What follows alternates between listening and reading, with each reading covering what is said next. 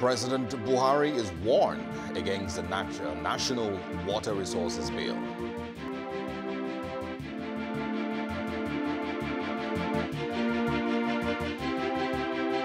And a faction emerges from the Nigerian Bar Association.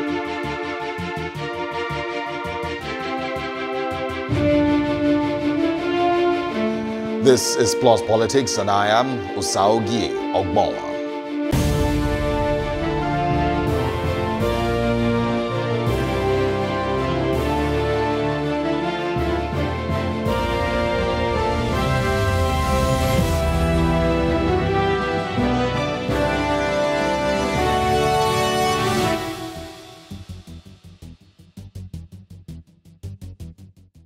In what can be seen as a ripple effect on the withdrawal of the invitation of Governor Nasir El-rufai from the 2020 conference of the Nigerian Bar Association, some lawyers of northern extraction have formed the new Nigeria Bar Association.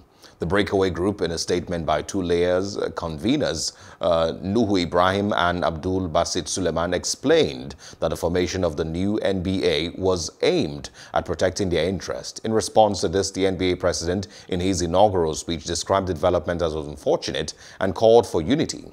Joining us to discuss this is Mr. Raymond Kanebe and, of course, Mr. Mohammed Abubakar. Thank you both for joining us on the program this evening. Yeah, good evening. All right, I'm going to kick off with Mr. Abubakar, Mohammed Abubakar. We'll kick off with you. I want to know your thoughts from the statements from the new NBA, talking about how it, let me quickly quote them. It says it exposed the inability of the NBA to manage and contain the heterogeneity of its members as well as their various interests. Do you agree with that statement? Sorry, I didn't get the statement. The line is breaking. I didn't get the statement properly. Oh, okay, I'm quoting a statement from the new NBA saying that the issues in the NBA currently, and of course the drama that happened with regards to the governor of Kaduna State, it says it exposed the inability of the NBA to manage and contain the heterogeneity of its members as well as their various interests. Would you say you agree with that point? Yes, very much concerned with the statement of Mohammed Abubakar, one among the frontier of the NBA, the New Nigeria Bar Association. With respect to the statement, as you've made reference to, yes, why we use the term exposed is to tell the public that there are other things that are happening within the NBA that some of us we are not in tandem with, we are not in agreement with. And with the current happening, we are outrightly as if we've washed our hands outside for the public to see. That is why we have to find that statement that way. Okay, not entirely clear, but I want you to go on and tell us better about, is there anything unlawful about setting up a new section of the NBA? You know, does the law permit that? Or have they in any way broken any parts of the law or the Constitution? Yes, to us, we feel that by virtue of Section 40 of the Constitution of the Federal Republic of Nigeria, 1999, as amended, will be given the right to association. That is to say, we reserve the right to join or to form any association we so desire to follow. Therefore, in respect of that, we regard the NBA as an association. If today some aggrieved member, which I'm a part of them, agree to opt out from the NBA and to form another association, which is the NNBA. By law, there is nothing wrong with that. I don't see anything wrong with that. There is no law that Okay, hold on, please. We're gonna move to Raymond Kanebe. Hopefully, we can get better connection from him. It seems we have audio connection problems with Mr. Abubakar. Mr. Kanebe, if you can hear us clearly, I want to get your thoughts on the actions by the new NBA, as they are being called.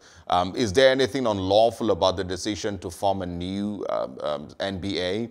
And of course, I want you to relate this with the Legal Practitioners Act side by side with the Nigerian Constitution. Okay, can you hear me? Yes, we can. Go ahead, please. Okay, good evening very much, and thank you very much for the opportunity. Now, let's just get right into it. On the first question as to if there is anything unlawful by the act of setting up a new or a sister NBA. Now, the way to answer that is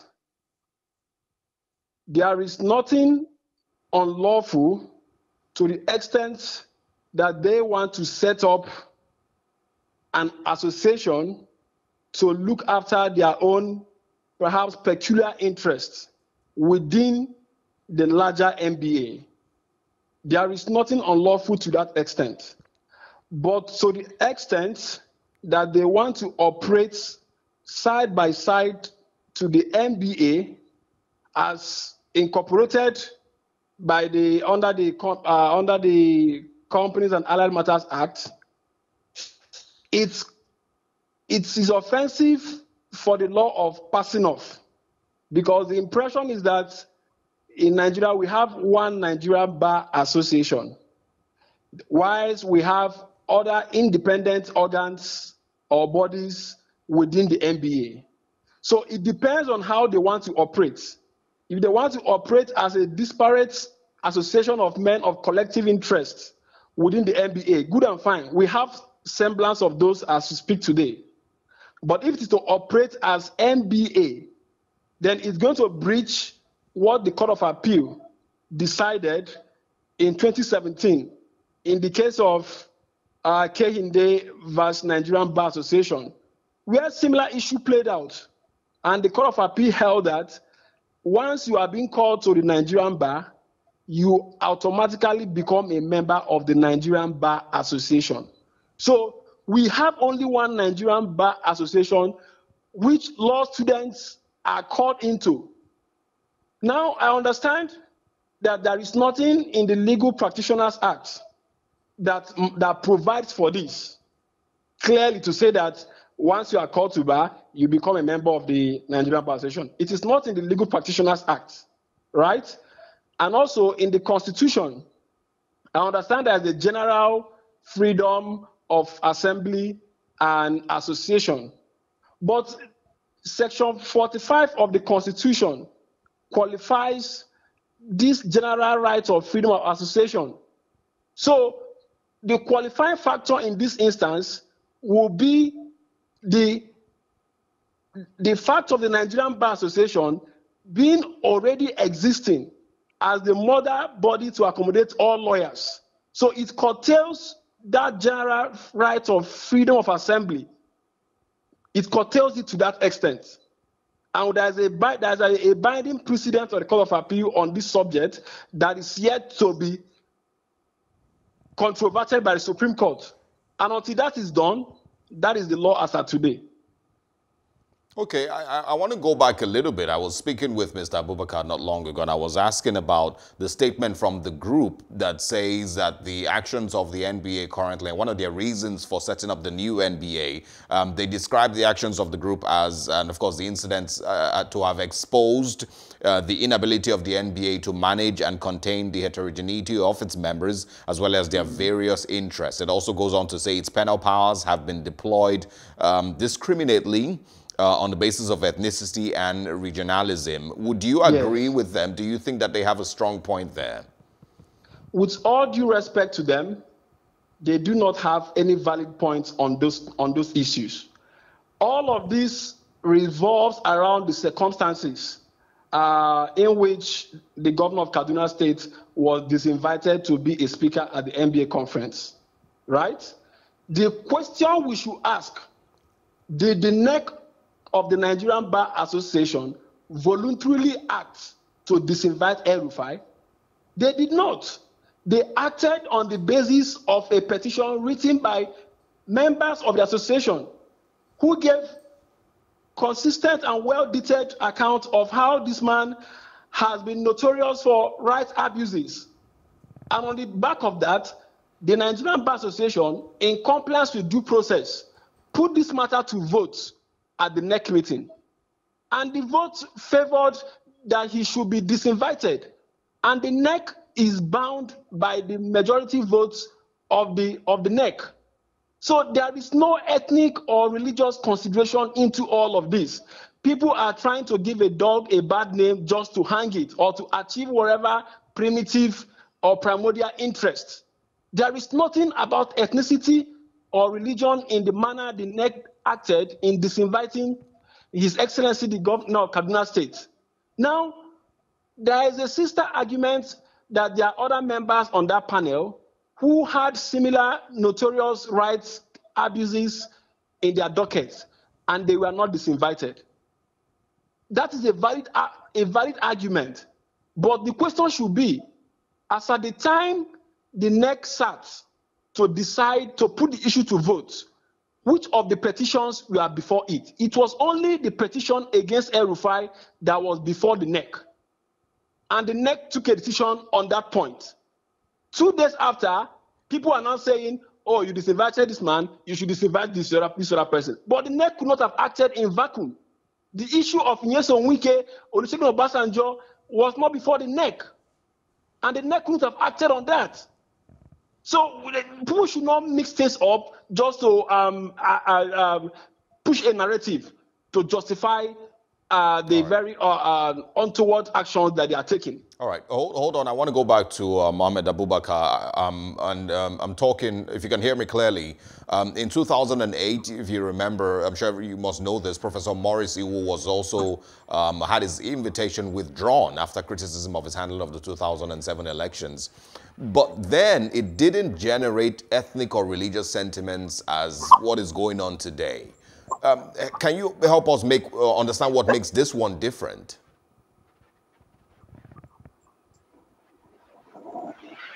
Yeah, thank you very much. I've earlier stated my points, and I will still emphasize on making my point very, very clear to the populace that the agitation to forming the new NBA is not, and is not for the sake of disinviting the governor, the executive governor of Kaduna State. Please, I think to us it's a wrong notion. It's a wrong notion which ought to be corrected. It's not because of this invitation of the governor of Kaduna State that gave birth to this. As we earlier stated, we have much issues, much grievances within the fold of the NBA. We have much grievances, not today, and not what just happened. You could recall before the election, after the election, before the conference, and even after the conference, we have issues. What we are after here, what we are saying is the NBA supposed to be a body to uphold the rule of law as encapsulated in our motto. That is not be adopted today. That is not the case today. Can you quickly give us reasons why you feel the NBA isn't acting right? In 2008 that you are talking about, very well, we are not politicians. I repeat, we are not politicians. We're supposed to be the people that promote justice, equity, fairness in the society. Therefore, if we begin to play into the hands of politics, I think there are things that will definitely go wrong. In this premise, that is the angle we are coming from, that the NBA, as we speak, is bedeviled with the politicals and politicians, and that we can no longer take. All right. What happened in the NEC and whatsoever that gave birth to this invitation of El-Rufai is one among the grievances that we are complaining about. I love my learned friend when he made a submission that the LPA which is a Legal Practitioner Act, especially made mention of NBA. Please, it's not the body that created the NBA. NBA is the creation of the CAC, the CAMA, Corporate Affairs Commission. And as such, it's an association like other associations. And we all know the position of law when it comes to associations. All right. Kindly hold on. Raymond and Kanebe, I'm bringing you back in. We're going to wrap up the conversation with you this evening. I want to know about your thoughts on, from what, of course, Mohammed Abubakar has just said, the NBA being politicized. And then second, how much of a task do you think the new president, Olumide Akpata, has ahead of him, seeing that, of course, you know, just a few days before he was sworn in, you know, there's all this crisis. Okay, thank you very much. I heard my friend say part of the reason why they want to break out from the modern NBA is the politicization of the NBA. Unfortunately, I waited for him to give me the particulars of that politicization to see the merit of it, and it wasn't forthcoming. Now, if the issue is that the NBA invite politicians to its conference for one reason or the other, the question would be, does that amount to politicization of the NBA? My answer would be no, because the NBA's motto is promoting the rule of law, and governors and politicians are involved in that process. So if you have a conference, you invite one or two of them to be in the panel to contextualize issues from the standpoint of the leadership. I don't think it's nothing bad in it. It's for us to have a balanced discourse on the issues that agitate us as a nation. That is not a case of politicizing the NBA. That is that for that. Secondly, on the issue of how the new ESCOs led by Mr. Olumide Akpata would go on, I'm not in any doubt that he has some understanding of the issues. And if you read his inaugural address, he betrayed understanding of these issues. So the first task of the new ESCO today will be to, by far as much as possible, try to unite the bar. In any event, the mantra of his campaign was to make the bar work for all. And that suggests the bar cannot work for all if the bar is not working or pulling in one direction. So I imagine the new ESCOs will double down and try to talk to these warring factions who might be misguided for whatever reason. I believe dialogue should be deployed to talk to them, understand their grievances, and try to explain issues to them and try to get them understand that it is only when the bar works together that the real goal of promoting the rule of law can actually be achieved. Yeah. We cannot be claiming to be the moral conscience of society, whereas we have not kept our house in order. So I implore the new ESCOs to open their administration on this note so that the bar can pull in one direction. All right, and just before we go, if you can squeeze this answer in less than a minute, I would truly appreciate it. Chief Michael Zekome-san, who spoke at the handover of the NBA leadership, also advised aggrieved members against forming an alternative association. He said that such a move would be resisted. Can you quickly share with us what kind of resistance is possible? Less than a minute, please. Okay, I agree. Well, the resistance is simple. The NBA works in a structure. And the NBA, the way it is run, it cuts across the sister organs in the Nigerian legal profession. We have the Legal Practitioners Act, the Legal Practitioner Difference Committee, different committees. So if they are saying they want to break away, they are not going to be availed other paraphernalia of practicing as legal practitioners in Nigeria. So automatically, they will find themselves out in the cold like a fish out of water. Right. Until they realize their indiscretion and come back like the prodigal son in the Bible. Okay. Mohammed Abubakar, can you quickly also respond to that? Words from Chief Michael Zekome. I love this submission of my learned friends, that if we choose to break away, we cannot enjoy. Yes, most importantly, what we've made clear, the point that we are still hammering on, still emphasizing on, it's so long we agree, and we know the law, that NBA is an association. Any other thing that will come, any other auxiliary that will suggest that the NFBA will not get some benefits whatsoever, I think that will not hold water. And with respect to us taking a stand, we've already carried out our primary assignment, and we've carried out our due diligence before we embark on this decision. And therefore, I don't think that anything that my learned friend just submits now that will be denied, we are going to be denied. Right? I don't think that will come in, that will come to play. And it's laughable to say, this is laughable for him to have say that. Because if we agree and we are taking note of that NB is an association, therefore any other association will stand irrespective of what may come after. All right.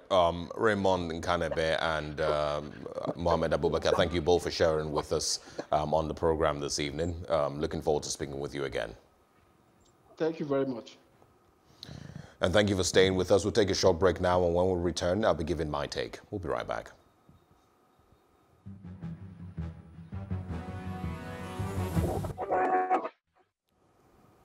My take this evening on the program is going to be coming mostly from the discussion we were meant to have with Professor Wole Soyinka, but I'll go ahead. On the 1st of August in 2018, the Minister of Water Resources, Suleiman Adamu, stated that access of Nigerians to pipe-borne water has dropped from 32% in 1990 to 7% in 2015, adding that about 71% of Nigerians have no access to quality water sanitation. He also said that only 69% of the people who have access to improved water supply in Nigeria. 69%. Since 2018, it doesn't seem like much has improved with those figures. Water has, for the last few decades, become one of those items Nigerians provide for themselves. From those who can afford to drill a borehole in their homes to the popular Merua, who are popular in certain areas across the country, supplying water in as many as 12 gallons at a time. They are pretty popular in urban and rural areas, on the average 60 to 100 naira for a full gallon of water. That is the reality of millions of Nigerians. What else is left for the government to provide? Nigerians really have gotten used to providing everything for themselves, from electricity to education, healthcare, and now water. Most of what we call basic amenities are all self- and citizen-funded. To make all of this worse, the world currently is going through a pandemic that has caused untold hardship on countless number of people, including Nigerian citizens. Countries aside Nigeria, provided necessary palliatives, sometimes through cash transfers to their citizens, to help ease the economic crisis caused by the pandemic. Some nations cancelled loan payments or extended repayment dates. Some provided free or reduced charges on basic items. Some offered tax relief to businesses, funded virtual learning for public schools, and so much more, all in a bid to make the last few months easier for their citizens. The Nigerian government can't be said to have in many ways really made things easier for citizens. My biggest worry is how certain bills go through a National Assembly that is meant to be fully speaking the voice of the people. How do they get through 2 readings, even with the outrage across the country? Who then is the National Assembly speaking for? How does the National Assembly get feedback on the views and emotions of the Nigerian people they represent? Nigerians need to feel a sense of security with those speaking on their behalf in the National Assembly. And that's my take. Thank you for joining us tonight. Plus Politics returns tomorrow, same time. Have a great evening. My name is Osaogi Ogbonwa.